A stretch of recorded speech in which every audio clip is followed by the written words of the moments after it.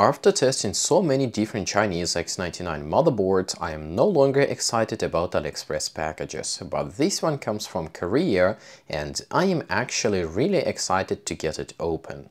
As you can see, here I have an ODROID SBC or ODROID single board computer, and this one is H4 Plus, which is actually x86 and not ARM.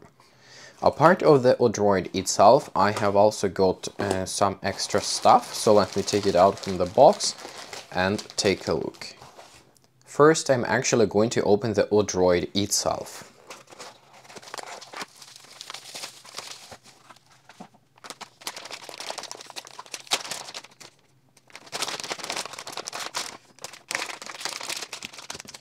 This one is just the CMOS or backup battery.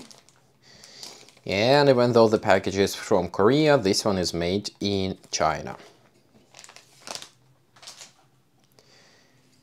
Now, this is the ODROID H4 Plus. The difference between H4 and H4 Plus, as far as I know, is the presence or absence of these 4 SATA ports.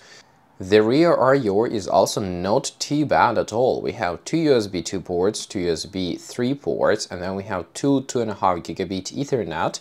As far as I remember, it's 2.5 gigabits. And then we have 3 display outputs, which I'm not quite sure why we would want 3 display outputs, and power supply connector. Unfortunately, it's only external power supply connector. Then on the back side, we have M.2 NVMe slot, which is PCI Express 3.0x4. So it's full 4 lanes here. And then we have only 1 slot for DDR5 SODIMM memory sticks. So yeah, it is just a single memory channel. It's pretty pathetic, but that's what you get if you buy an SBC. Over here we also have a tiny connector to connect some sort of an onboard eMMC memory or a tiny SSD, and I believe it's in this box, so I'm gonna open it now and take a look. And one thing I forgot to mention is that we have PWM fan connector, which works just as standard computer's PWM fan connector to install here a fan for power unrestricted operation. Then we have here power and reset button, I believe. Oh, maybe there is something else, power and something else. But unfortunately, I don't seem to find any such kind of jumpers for power button, to put power button on the front panel, but we will see.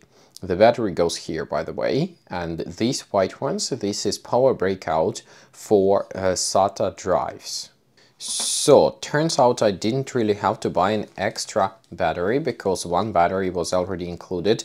I thought that I needed to buy one battery extra, so I bought another one, but wasted money, but it was not that much. So this is some kind of a tiny USB flash drive or tiny SSD that I am going to use as the boot drive, and it connects over there.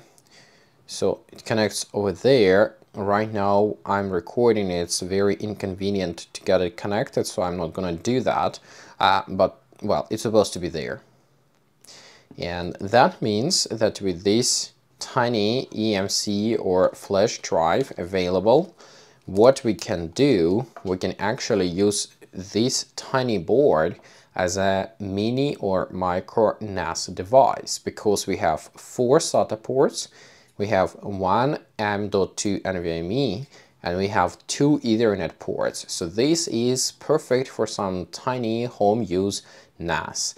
And I'm actually very interested to see what I can get out of it. Let's take a look at one of these cables. This is to connect SATA drives.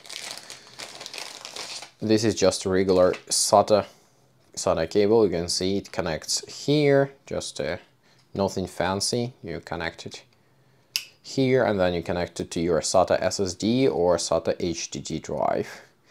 And then for power, we need this kind of power cord.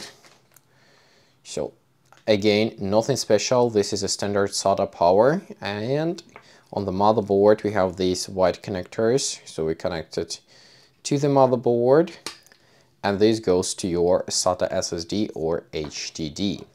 Now, I have already checked different specification, and this motherboard can work with 12 to 20 volts power supply. But if you use something which is less than 19 volts, then this power is not gonna work. So if you want to use this power from the motherboard to your SATA HDD drives, then you need to connect power supply that is capable of at least 19 and a maximum 20 volts. It is also possible to use a standard computer power supply with an adapter over here and use that power supply directly to power up your SATA drives. In my case, I am waiting for an adapter because I have an old 20 volts Lenovo power supply that I plan to reuse here to cut down cost of this planned micro NAS build. So yeah, if you're interested in this project, feel free to subscribe to my main channel. I will post videos and updates there. This is just a little unboxing video.